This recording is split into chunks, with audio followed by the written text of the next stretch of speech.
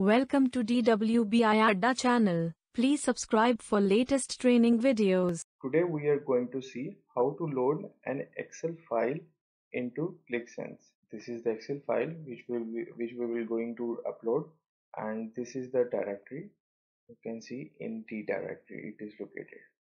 Okay, so first of all we will click the app. Load Excel file. We simply create it, and now opening the app.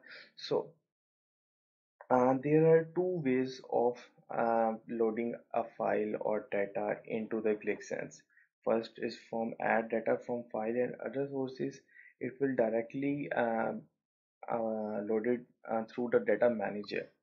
And the second way is to load the data through the script editor. We usually mostly prefer to load the data through script editor, because in that way we can also transform our data according to our requirements. But if you don't have any specific requirements, then you can upload through the load through the data manager.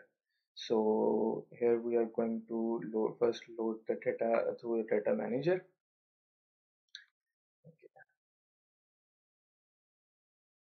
As I mentioned you before that the file located in D directory.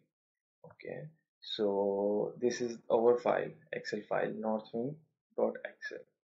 Okay, simply check this, however the sheets, how much the sheets we want to load.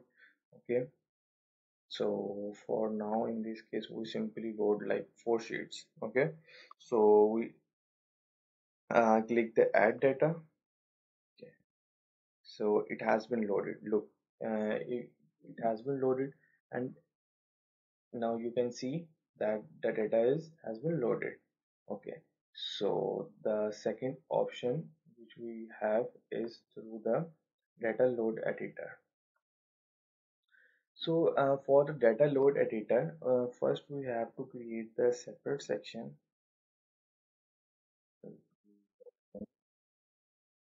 Excel file. Okay, for this first we have to create the new connection to the directory where the file is located. So in our case, you can see that the file is located in D. Here it is not marked. Okay, so first of all we name the connection like Excel file. Okay, create. So this is your connection has been created. Okay, so now we are going to select the data. So this is our Excel file which we are going to load it. We simply select, and now we can select how many sheets we want. As we load the sheet through data manager number 4, and same we will do here. Okay, so simply insert script. Look, here you have options like if you want to rename this column name, you can easily do it.